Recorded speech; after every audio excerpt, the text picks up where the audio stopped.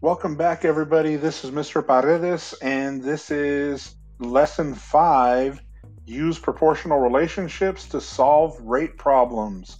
All right, this is pages 35 through 42 of your Into Math workbook. All right, so let's go ahead and get into it. All right, so let's look at page 35, task 1. The bar diagram shows how many inches a garden snail travels over time. At this rate, how many feet would the snail travel in 75 hundredths of an hour?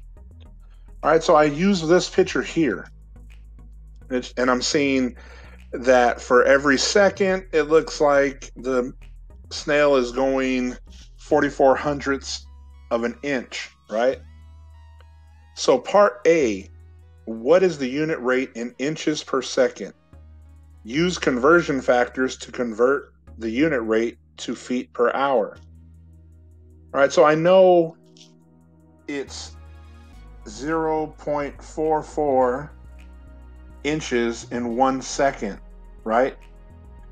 But now I want to go from seconds to minutes, right? And I know there are 60 seconds in 1 minute. But I'm trying to find feet per hour, right? So I need to go from minutes to hours now. And I know there are 60 minutes in 1 hour. All right, now if we multiplied that whole top row, my seconds would cancel, my minutes would cancel, and all I'm left with is inches per hour.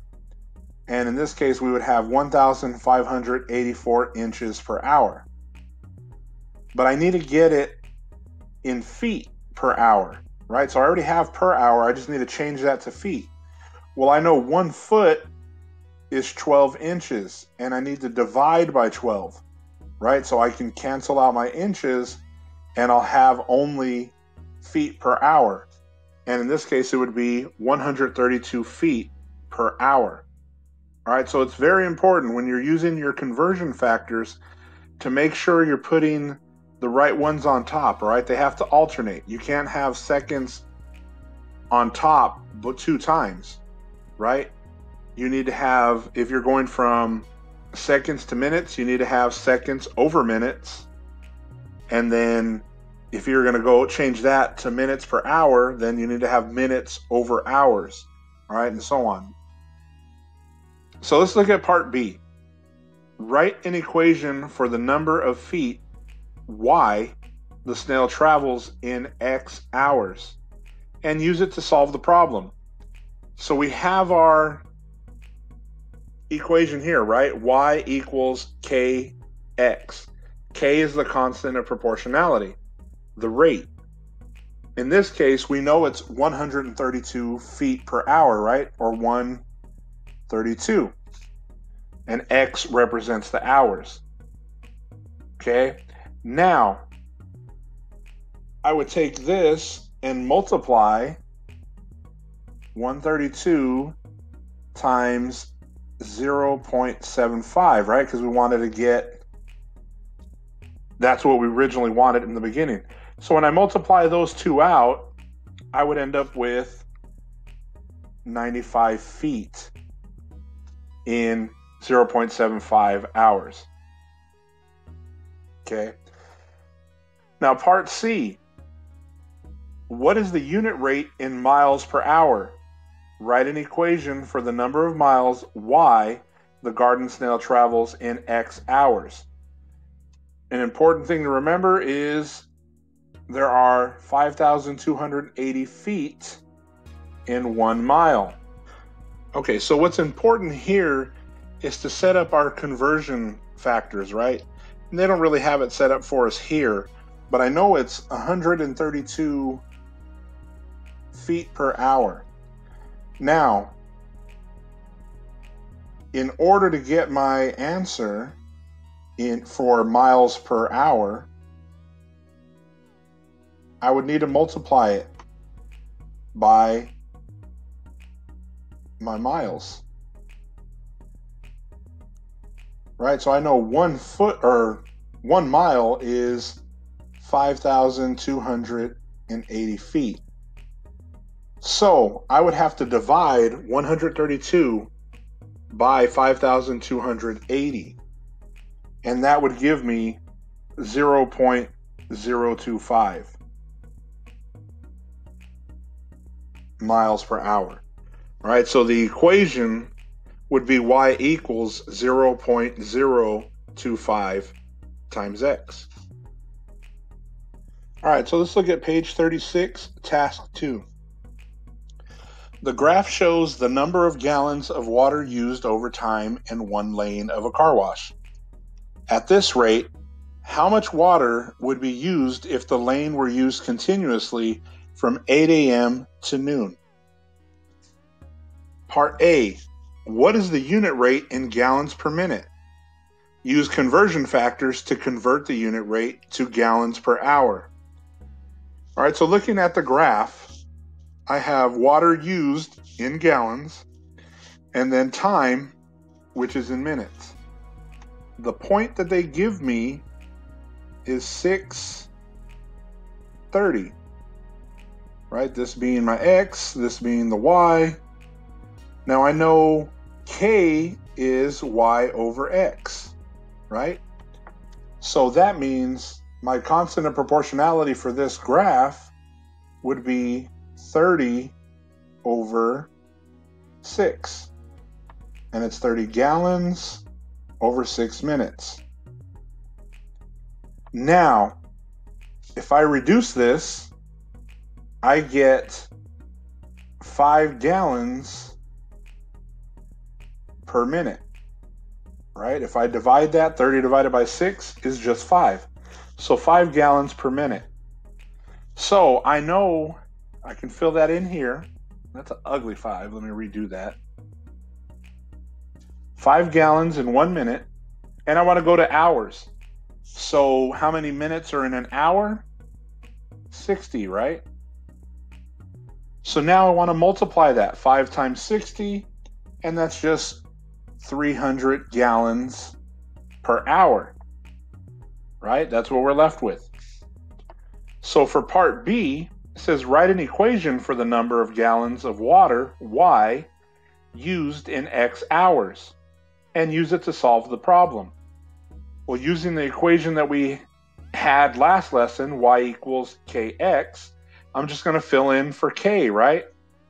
And in this case, I found my new K for gallons per hour. So I have 300 X. So from 8 to noon is 4 hours, right? So that's what I have to plug in for X, 4 hours. So 300 times 4 would give me 1,200 gallons, right? So that's how many gallons we used in 4 hours. Now, for part C, it says how much water would be used during the hours of 7:30 a.m. to 3:45 p.m., right? We still have the same amount per hour, which is 300. Now I just need to figure out what I'm multiplying by.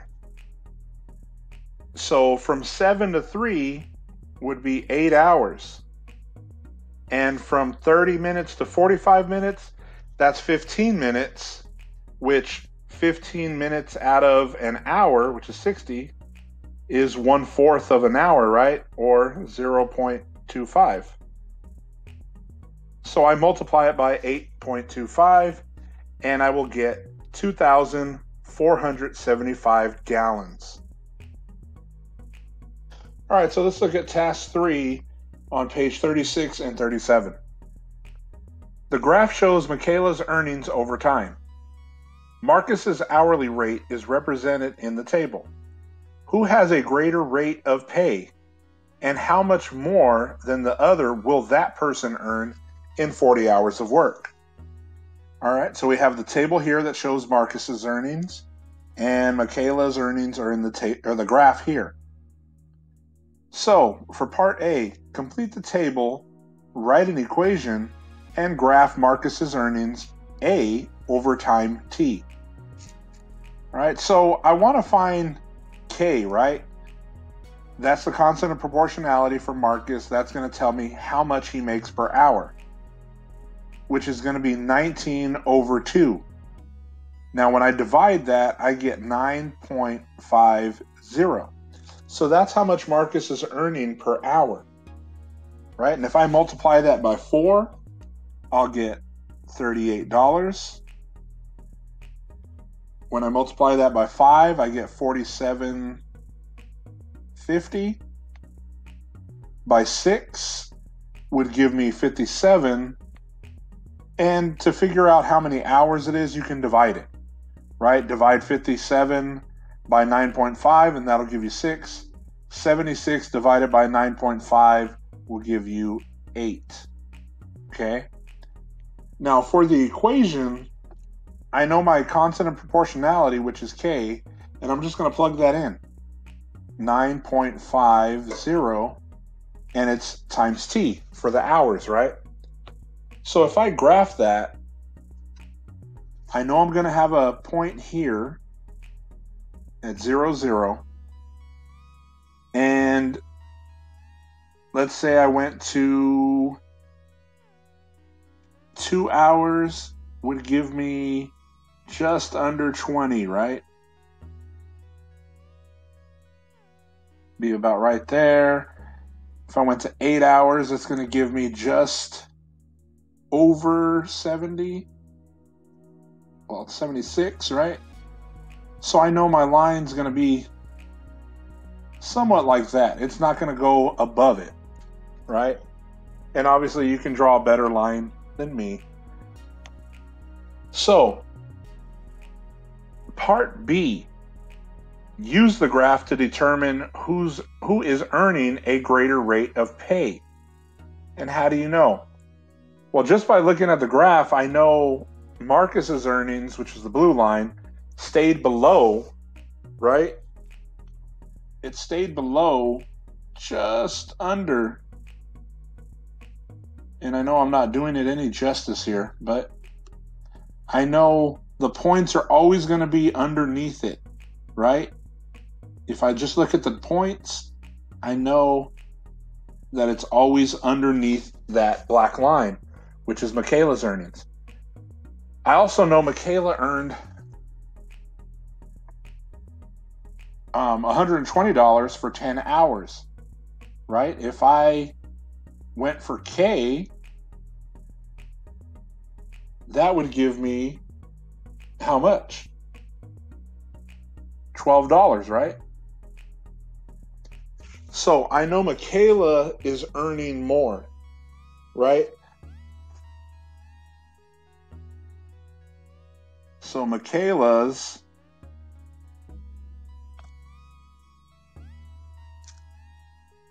earnings rise faster than Marcus's, right? And we see that when we graph it. So for part C, it says, what information do you still need in order to solve the problem? Solve the problem and show your work. Well, what we still need is to find how much they make after 40 hours, right? So how much money or how much earnings in 40 hours? And I'm not putting a complete sentence here, but you guys understand what I'm saying here. All right, so now that we know we need to find out how much in 40 hours, right? Michaela's, I'm going to get my K again, right? 120 over 10, which is just 12. Now, when I plug that in, it's 12 times T. And instead of T, I'm going to put in 40 hours, right? So when I multiply 12 times 40, I get $480. So Michaela makes $480 in 40 hours. Now Marcus, on the other hand, I know the rate of, or the constant of proportionality for him was 9.50, $9.50 an hour. So I'm going to plug that in. where a K would have been, right? And instead of T, I'm going to plug in 40 hours. Now, when I multiply that out, I get $380. So Marcus makes $380 in 40 hours. So who makes more in 40 hours? Michaela does, right? She makes like $100 more than he does. All right, everybody. So that's it for lesson 5. Please make sure you guys watch the whole video. Make sure you complete all your work. Make sure you're submitting all your work, okay? Get credit for the stuff that you're doing. Hopefully this video helped you. I hope it did. If it did, please go ahead and click like so I know that it's helping. Make sure you guys subscribe to the channel if you haven't already. And as always, you guys, take care.